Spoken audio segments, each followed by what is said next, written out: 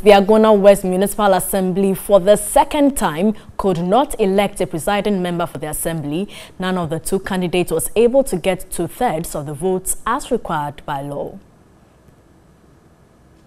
On the first day, Frank Aban had 23 votes, while Frank Amoah garnered 17 votes, which triggered the second round, which also ended with each of the candidates securing 20 votes. The immediate past presiding member, Frank Aban, stepped down in the second time for his contender, Frank Amoah, but he did not get the nod, which required that 2/3 of the total number of assembly members vote for him.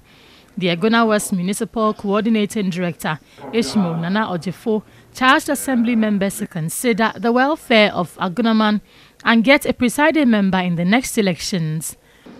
For us as managers, we'll be doing our parts. Honorable members will also play their parts. The two of us playing our parts will make us succeed.